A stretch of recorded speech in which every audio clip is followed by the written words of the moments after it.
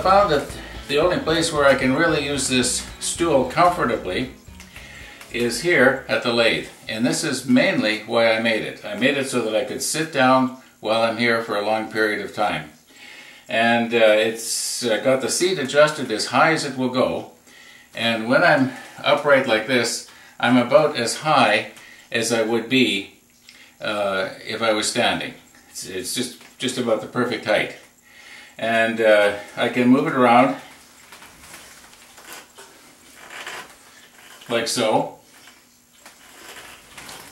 And the wheels move quite easily, so I can sort of, with not a whole lot of effort, move myself around. As long as there isn't something on the floor that's going to trip up the wheels. Like an inch of shavings. Anyway, yeah, so that's the update on the stool here. And when I'm actually facing the lathe, it's pretty much the right height for holding the tool. Anyway, that's not what we're going to do today. Today, we're going to do something a little different in the metal room. And, well, I got it over there on the table saw. We'll go take a look. I'll show you what I'm up to. Don't watch.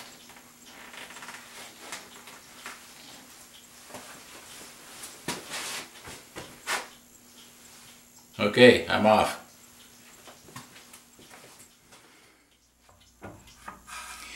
When I got this pressure pot, going on 2 years ago now, a friend of mine made it up for me. And I wanted to try it out and see how good it worked. So I made this makeshift base for it. And just slapped together. And the idea is, I wanted to be able to use it when it's laying flat, like it is now, or when it's like this. Now, when it's like this, I do have to be careful that I don't accidentally spill whatever's in there, because then it's going to get into my gauge here. So I'm probably going to remove this and switch.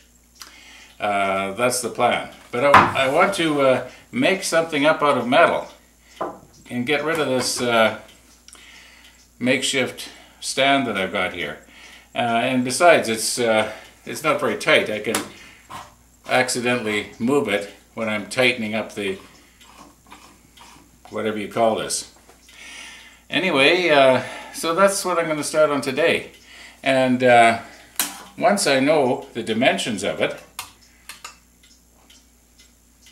for instance, it's exactly 3.5 inches in diameter on the outside, and I know that it's from the back to right here, it's 12 1/4 inches. I know we're supposed to be metric, but as I've said before, I think the old way: inches, feet, yards, miles, Fahrenheit instead of Celsius. Hard to teach an old dog new tricks. Anyway, let's get at this and see what we can do today. As I did with the shop stool, I want to make sure I've got everything drawn out to the fraction of an inch. And that way I can just go ahead and cut up all the parts and then weld everything together. And it'll fit. Anyway, I guess tomorrow we'll be cutting and welding.